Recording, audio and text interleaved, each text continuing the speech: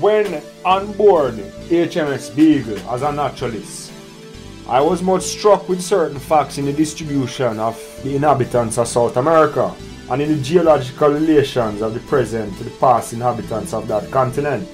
These facts seem to me to throw some light on that mystery of mysteries, the origin of species.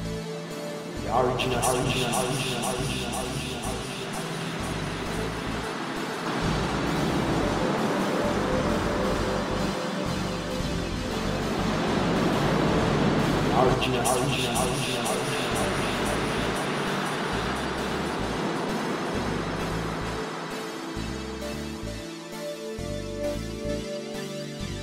Although much remains obscure, and will long remain obscure, I can entertain no doubt, after the most deliberate study and dispassionate judgment of which I am capable, that the view which most naturalists entertain, and which I formerly entertained, namely, that each species has been independently created, is erroneous.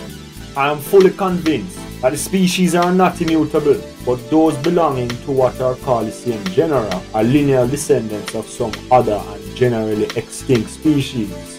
Furthermore, I am convinced that natural selection has been the main but not exclusive means of modification.